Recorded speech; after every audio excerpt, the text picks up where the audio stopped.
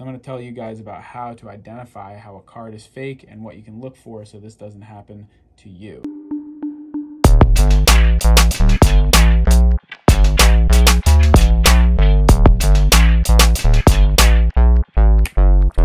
What is up, JOHKU? It is me, JOHKU DMD, and today I got a little different kind of video for you. I got a card in eBay and it's definitely fake. So I'm going to tell you guys about how to identify how a card is fake and what you can look for so this doesn't happen to you.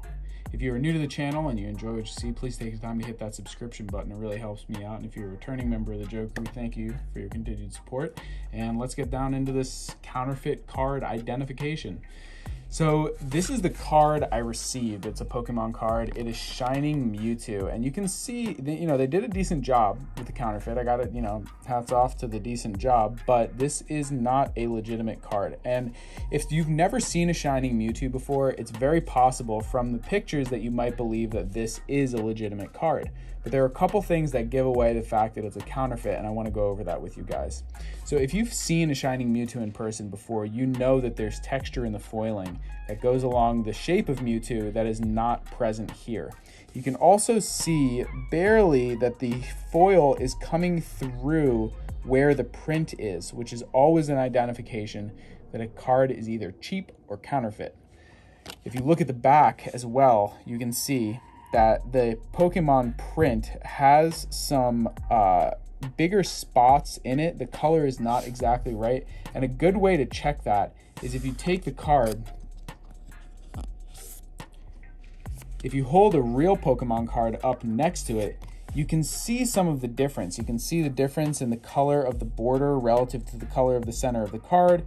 You can see the difference in the way that the Pokemon text is printed. And when we go to the other side, you can see on this Shining Lugia, I don't have a real Shining Mewtwo, but you can see how much holo foil comes through versus how much holo foil comes through on this. It's really not much at all. And yeah, the Shining Mewtwo's, the printing wasn't as advanced, but this is definitely not a legitimate card. So I did start a dispute on eBay. I was able to get my money back, and I will be sending this card back to the counterfeit producer today. I hope this video was helpful. I hope you guys are able to see some things that you can look out for on cards like this, and hopefully you guys don't get a counterfeit card as well. If you do, it's always worth taking pictures. I recommend taking pictures as you're taking the card out of the package. Take a video, take as many pictures of the card as you can. Make sure you compare it to other things. If you have any friends that have legitimate copies of the card, you can always compare what you have to their card. But yeah, this is definitely a counterfeit.